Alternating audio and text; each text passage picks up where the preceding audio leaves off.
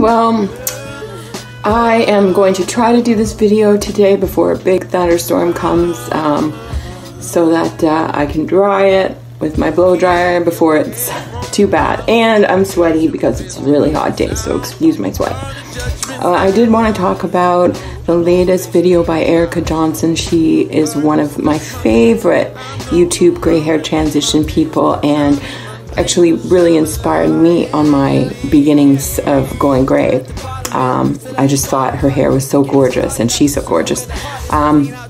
And she was recently, I don't know if anybody saw, she did an overtone in the rose gold on top of her beautiful silver hair, and she was really upset because she couldn't get it out of her hair, and it was like dyeing it all over again after taking it, so long to grow the gray.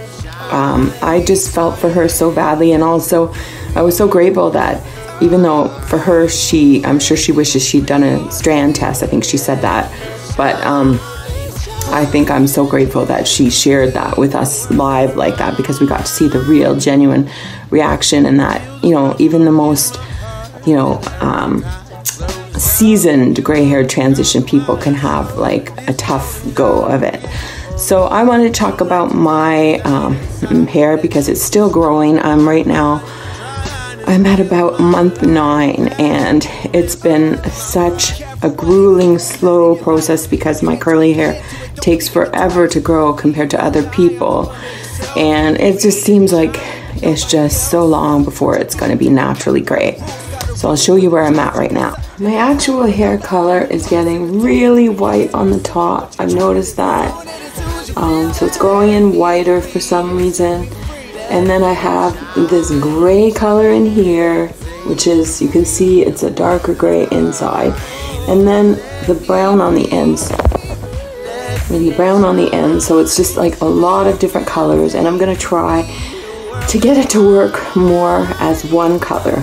Started using this on my hair for anything. It's the K-Pack Color Therapy Luster Lock by Joico. It gives it instant shine. I'm going to use these 3 Kerachroma colors. I'm going to use the platinum, and I'm going to use that for the darker parts of my hair and the browner parts of my hair. I'm going to use the silver on the lighter parts of my hair, and I'm going to mix a little bit of silver blue throughout, mainly on the root and a tiny bit on the ends. So on the top of my hair, I put the Kerachroma Silver, the color conditioner. On the ends, I've put the platinum, and then the last 10 minutes, I'm gonna put the Kerachroma Silver Blue through the whole thing.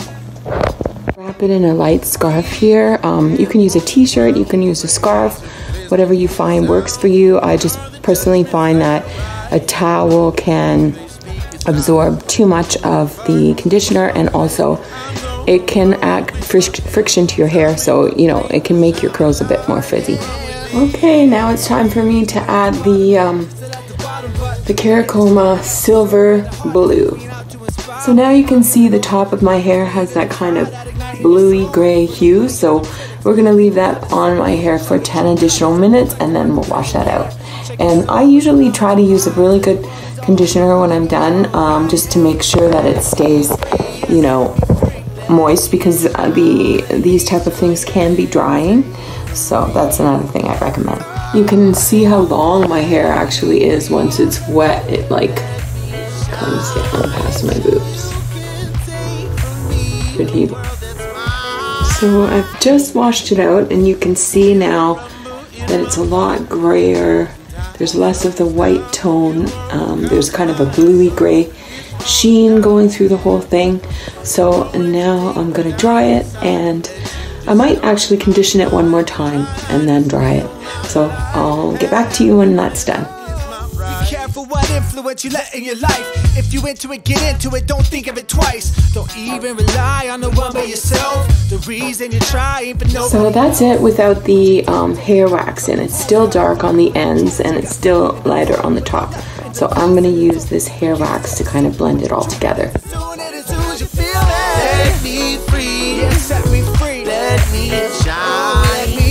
If you're finding you're not getting enough coverage from the wax, this is another great product. It's by L'Oreal. It's a silver spray. and you can just spray right near where the root is the most silver and just around it so it blends a little bit more.